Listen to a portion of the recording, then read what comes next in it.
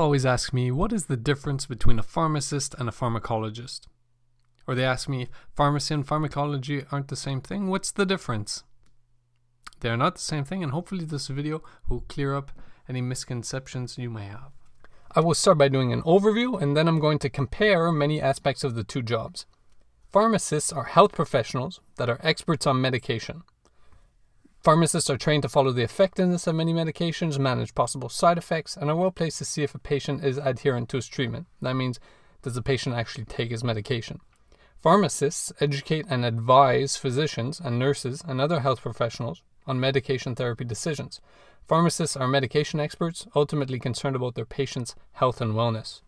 Pharmacology studies will train them to be scientists that will be able to learn and discover about things such as the molecular site of action of a drug, the changes caused by a drug in the normal function of tissues and organs, the relationship between the dose of a drug and its effect, and many other things. So now let's compare aspects regarding the two types of jobs.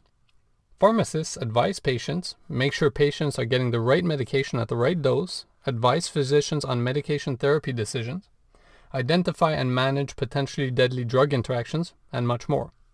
Pharmacologists develop and test drugs for effectiveness and safety, and much more. They often specialize in one area. When it comes to work environment, pharmacists can be found in hospitals, community pharmacies, medical clinics, sometimes industry or universities. Pharmacologists usually work in research centers, laboratories, and academic institutions.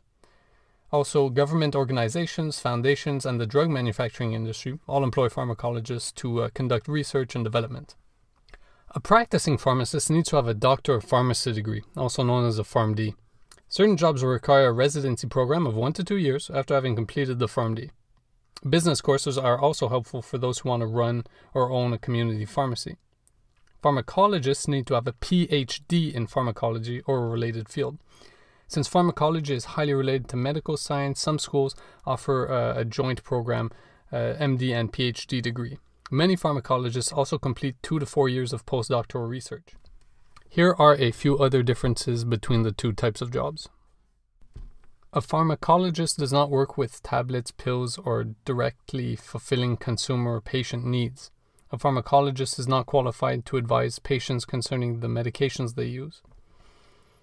So in conclusion, a pharmacist is responsible for the health of their patient, and a pharmacologist is responsible for developing and researching tools on medication and healthcare.